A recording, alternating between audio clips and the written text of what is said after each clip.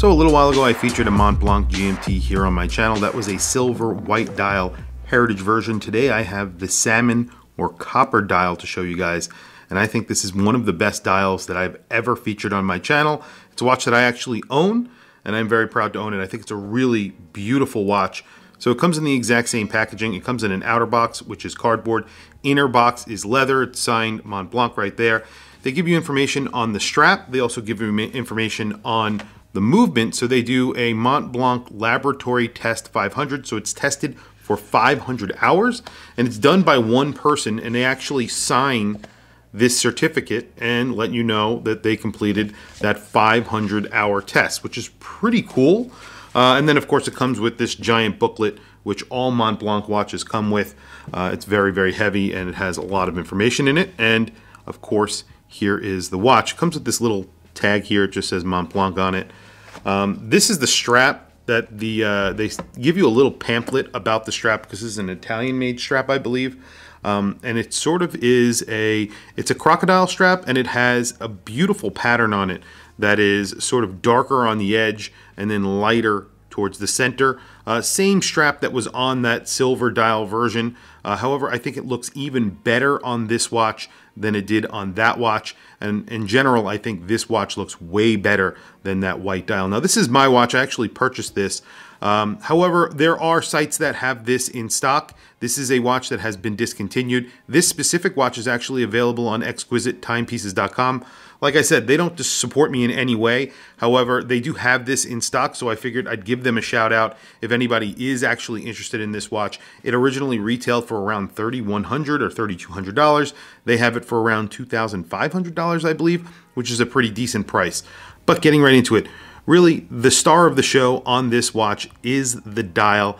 This has a salmon copper dial, and it's really hard to actually capture on film because it just doesn't give you the rich sort of texture and dimension of this dial. There are a few different areas of the dial. So you have a minute track that goes all the way around. That's in a printed blue color. Then there's a sort of pebbled area. That's where all of the indices are. All of the indices are actually in a gunmetal color, I guess. They're darkened slightly. And that's the same thing for the hour and minute hand. The minute hand is actually curved. And I believe the dial is slightly curved as well. And then you get to the center of the dial, and that looks like sort of a sunburst pattern. It's a brushed, it's more of a satin finish, I would say. It's actually a very, very beautiful dial with a lot of different finishings. And then you also get a GMT hand. The GMT hand is in that same blue color. There is lume applied here as well. So there's actually lume. There's superluminova on here. It's not a lot, but technically this is a dress GMT. It is a office GMT because it is powered by a Sellita SW310, I believe it is. It could be that or an ETA 2893. I'm not exactly sure which one they're using. It's not really readily available on their website. They call it something else, but really that's what it is. You do get a domed sapphire crystal. You do not get tons of AR coating, as you can see, because it does reflect a lot in my studio, but in person it does calm down a little bit, and you could definitely see and enjoy that dial.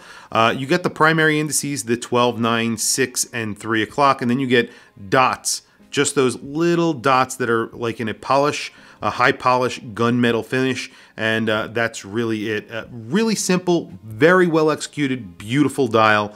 And again, this is inspired by Minerva. So what Montblanc did, or basically Richemont did, which is the parent company for Montblanc, they actually bought Minerva. They gave Minerva essentially to Montblanc, and what Montblanc do for their heritage collection of watches, they go into the Minerva sort of folder of watches from their past. The Minerva are a very storied, very historic brand, especially of chronographs and a bunch of different watches. And they have a really great history. So what Montblanc are doing is sort of recreating those with the Montblanc logo on it. They're using their vintage Montblanc logo. They actually created this logo for their Minerva watches. And then on the back, on the case back, you're getting a beautiful engraving of the Minerva factory. Also, there are, other versions of this watch that are way more high-end. They actually came out with one with a Minerva movement in it. I think they were selling that for around $10,000. That was a time only. It had a small seconds, Very beautiful watch. However, this is very, very close to that watch. It looks a lot like that watch. You're getting basically 95 and 99% of the style and looks of that watch, and the quality really for essentially a fraction of the price. But they also make chronographs using Minerva movements now, and those are very expensive. And actually, I think it was I forget what YouTube channel it might have been. Watchfinder and Co. I think it was Watchfinder and Co. Actually did a comparison between a chronograph from Patek Philippe and a chronograph from Montblanc. Now, obviously, they said the Montblanc wasn't as nice, but they said for the price, it was actually very competitive. So, anyway, including the domed sapphire crystal on here, it is 11.8 millimeters thick, so it's on the thinner side. It could be thinner. It only has 50 meters of water resistance. The lug to lug on here is a decent 47.9 millimeters. And then the crown actually pretty large at 6.1, which I am glad to see, which is not bad. Actually 6.3, I had it in the wrong spot there. This is like a 40 millimeter watch, but it's a little bit bigger than that, and it does wear bigger than that. So 40.6. It wears bigger than that, or looks bigger than that, because of the very thin bezel. But it's really nicely finished. The entire watch is essentially polished. As you can see, it's very vintage inspired, and you get basically an entirely polished case, but it is beautiful. I'll do a lot of close-ups of this dial so you can see what I am talking about. And then you get the Montblanc buckle here, which is basically typical for Montblanc. It's a very nice buckle, milled, and again, all polished, signed. And then this beautiful strap. This beautiful strap, I have to say, is really gorgeous. And it has these big sort of rectangles, you know, the crocodile on here. And it has that sort of fume look to it. So it's darker towards the edges, lighter towards the center. It is bolstered, which I don't like, and it's such a thin watch. Well, it's not very thin, so I guess it's fine on this strap, but if it was any thinner, I would have wanted non-bolstered strap. I don't like that. One thing I do complain about with maybe all major brands, most major brands, is the fact that they don't put quick release on here. These are curved also, which is a pain. And if you want to change your strap on this watch, it's very, very difficult. And they do that on purpose because they want you to bring your watch in to get your strap changed for whatever reason. Micro brands and a lot of independent brands are just putting quick release on their straps, and it's way easier. And I don't understand why they don't do it. It's really hard to get the strap off and on this watch because of those curved ends. So it's kind of silly. But anyway, let me quickly throw it on my wrist, and then we will do a quick loom shot and then wrap up the video. But like I said, I'm going to do plenty of close-ups of this dial because it is really one of the nicest dials that I've had on this channel. Today I have on a Grand Seiko. This is a Grand Seiko chronograph. This is the non-GMT version, however you do get the power reserve, and it is a chronograph with that big date. Sapphire bezel on here as well. This is new to me, actually. This is in stainless steel, not in titanium, so it is a heavy watch, and you get to see the movement from the back, and it is a beautiful movement. Really beautiful watch. A review for that coming up pretty soon. And then here is the Montblanc Heritage GMT on my 7.5-inch wrist. It is a 40 millimeter watch. It's just over 11 millimeters thick. And I really do love the basic general sort of layout of this watch. I love the dial, the dateless dial that it has. I think they did a really good job with this watch, and it looks beautiful in different lights. The strap is beautiful.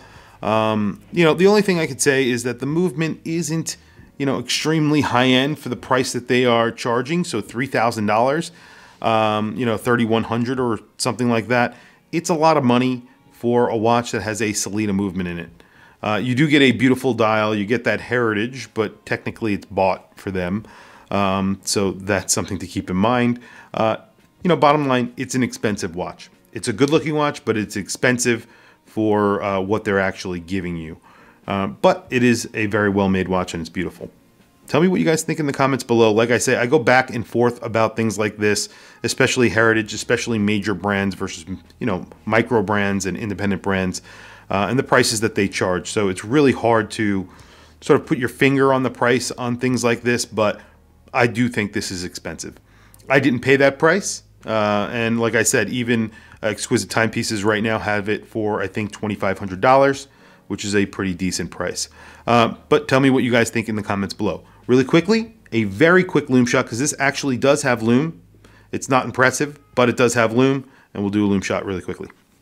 Okay, well there you go. You can see there's just little dots for each one of the indices. And that's basically it. There is loom on those hands. The hands are sort of very interesting hands. They really did a great job with the dial on here. Everything about that dial is literally interesting. It's perfect. It looks beautiful. The case is nice, but it's really the dial. They did a great job on this dial. The color is perfect too. They got it between a salmon and a copper, and it's metallic. It looks more copper than it does salmon. I think it's beautiful. I think the color is perfect. If you're looking for a salmon or a copper dial, this is one of the best looking copper dials that I have seen. Anyway, tell me what you guys think in the comments below. Like I said, loom not great on here. It's already fading, but that's not really what it's about. It's also a dress watch, so the fact that it has loom is excellent. Tell me what you guys think in the comments below. Please also don't forget to like, subscribe, hit that bell icon. It is super helpful for the channel, and I very much appreciate it. Please follow me on Instagram. My Instagram is WatchChrisBlog, all one word. I have some links in the description. Those links are to Amazon. If you click those links and buy anything, it helps support the channel. It doesn't cost you anything extra. However, I very much appreciate it. And don't forget to check out ExquisiteTimepieces.com. They actually have this watch, so definitely worth checking them out if you are interested in this watch. As I mentioned, this was sold out and they no longer make them, so pretty cool. Anyway, thanks for logging on. I'll catch you guys in the next video.